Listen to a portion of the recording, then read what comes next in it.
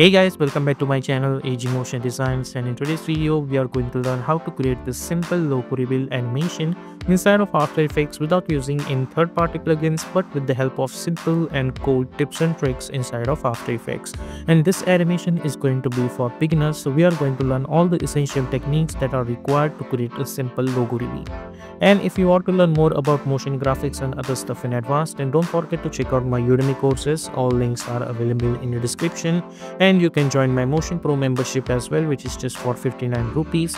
You'll get access to new videos, motion graphic tutorials, advanced After Effects tutorials, etc, and it will be a support for this channel as well. And if you're new to this channel, then please consider to subscribe this channel and also hit the bell icon to get more updates. So without wasting any much more time, let's get started.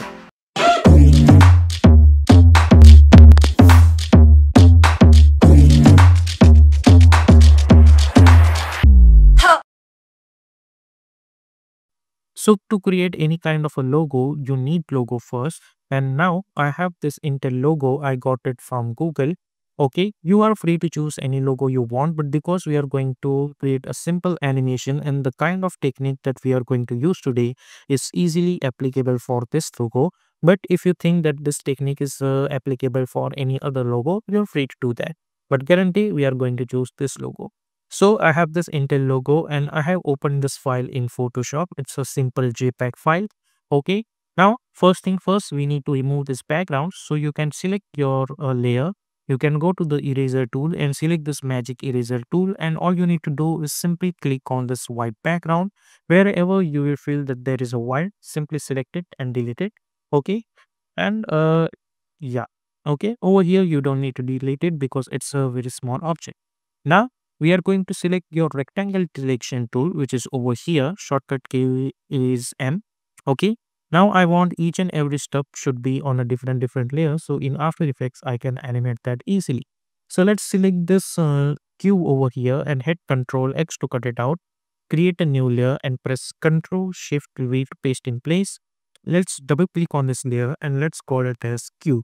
Okay. Hit enter.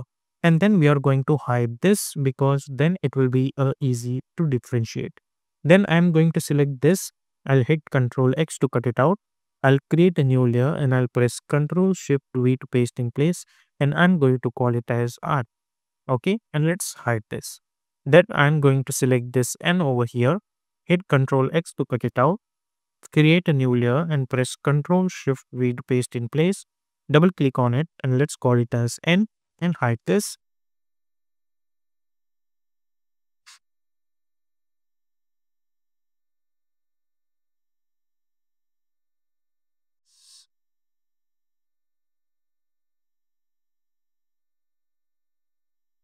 Okay, let's hide this and select this T. Select this text layer, hit Ctrl X on this T, create a new layer and press Ctrl Shift V to paste in place. Double click on it and let's call it as T. Hide this. Then select this E, hit Ctrl X, create a new layer and press Ctrl Shift V to paste in place. Double click on it and let's call it as E and hide this. Then we have this L, hit Ctrl X, new layer, Ctrl Shift V, let's call it as L and let's hide this. And we will, the last thing remaining is this R. Simply double click and type R over there. So now each and every stuff is on different layer. So this much portion is done. We will save this file as a Photoshop document. Now we will go to the After Effects. I'm going to create a new composition and I'm going to call it as May Logo Animation, and width I'm going to choose 1920, height 180, frame rate is 30, duration is 1 minute long, and background color is white color, and simply hit OK. Okay, so make sure that all these things are same over here and simply hit OK. Then we'll go to this option known as choose grid and guide option. Simply click on that. We will click on this title safe action. So we will get this kind of a, camera like structure. Then over here, if you simply double click on this portion, After Effects will allow us to import your file. Select this logo PSD file, import as, right now it's footage. We need to choose composition, return layers and sizes. So it will allow us to animate all the layers which are inside that Photoshop document. Then simply hit import and hit OK. Then simply double click on it.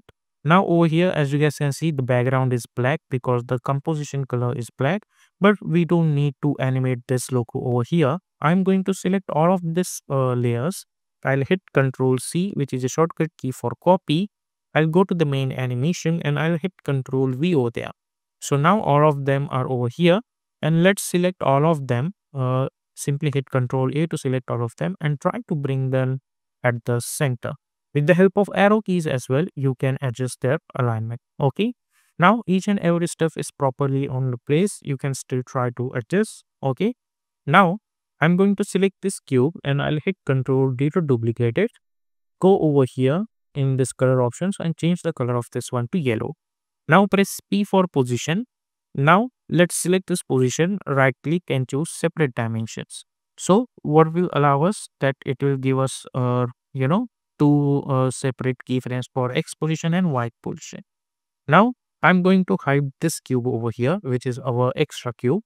Now we need to animate the Y position of this first. So let's create one keyframe at Y position. Zoom in a little bit. I'm gonna go somewhere around 20 frames and try to move this Y position somewhere around over here. Zoom in and it should touch the bottom of this eye.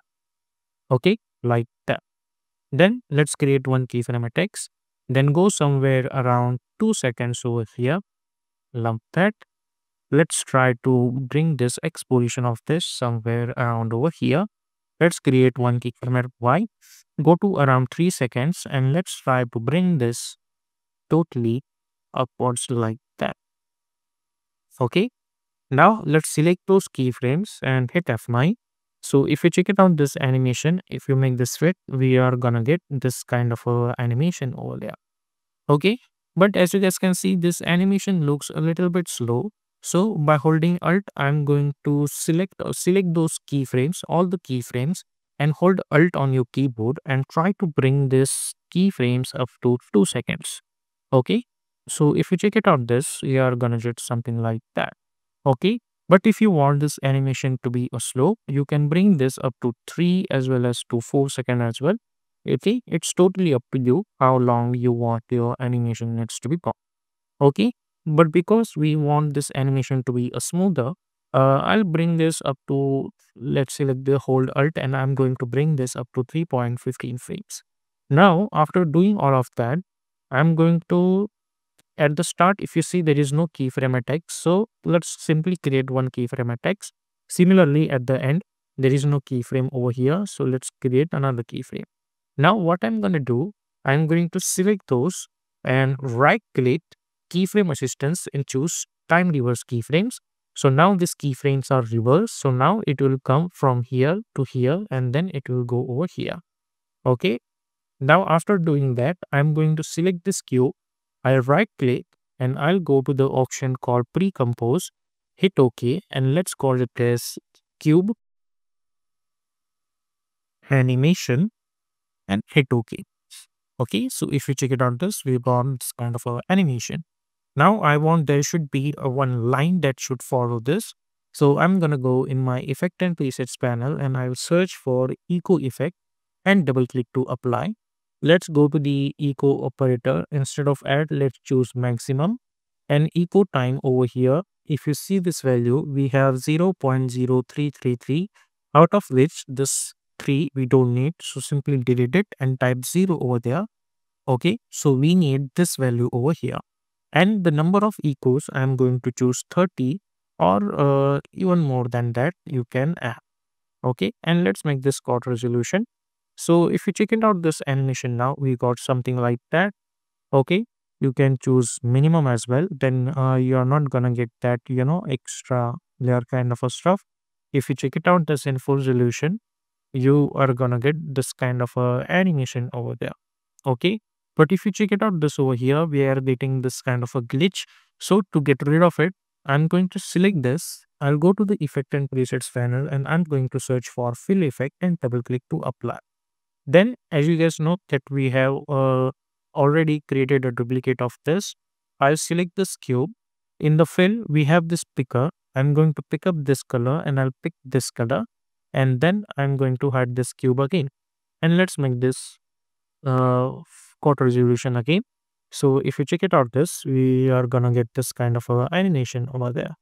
Okay, like that. Okay, and if you want, if you increase the number of echoes to 300, obviously the tail over here is gonna be a little bit bigger. Okay, so it would be easy for us to animate. Okay, like that. Then somewhere around at this point over here, somewhere around at this point, let's make this value to 180 only, not too much. And then somewhere around at this point, I'm going to select all of this, and with the help of open square bracket, I'm going to move this over here. Press P for position to create one keyframe. Then press T for opacity to create another keyframe. Hit U, go somewhere around 3 seconds or 3.15 frames, and you can click on this icon, so it will enable this layers only. Again, create one keyframe at position and one keyframe at opacity. Then go to the start over here, and let's bring down the position downwards like this. Then let's make this value 0 of opacity. Then select those position and opacity keyframes and hit F9. Go to the graph, select this graph, and by holding shift, this handle over here, and let's choose this graph editor and let's minimize it. Okay, I want this animation to be one by one, so take a gap of 5 frames.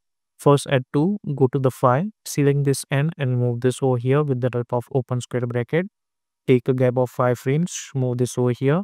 I'm pressing open square bracket to shift this layers like that. Okay, so if you check it out this, we are gonna get this kind of a stuff. Now let's disable this option, and now if you check it out this animation over here, we are gonna get something like that. Okay, over here. Now there is one thing you can do over here. Let's select this eye, hit U. Let's go to the end of the keyframe, and I'm going to delete this keyframe. Okay, because we don't need animation for that. I want when this cube is going to cover this eye should get revealed. So at this point, this eye is covered by this cube animation. So I'll select this, and with the help of open square bracket, I'll simply move this over. So now when you're gonna look at it, it will look lump that all the alphabets are appearing by themselves, but this eye is appeared because this cube has covered that. Okay, like that. So if you check it out this, we are gonna dip this cover first with logo reveal.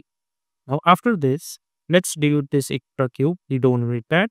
I'm going to select all of this. I'll press Ctrl Shift C to decompose, and I'm going to call it as logo animation and hit OK. Then initial, I'll press S. Let's make this scale 110 and create one keyframe. Somewhere around 5 to 6 seconds, I'm going to make this value 95 and hit N over them.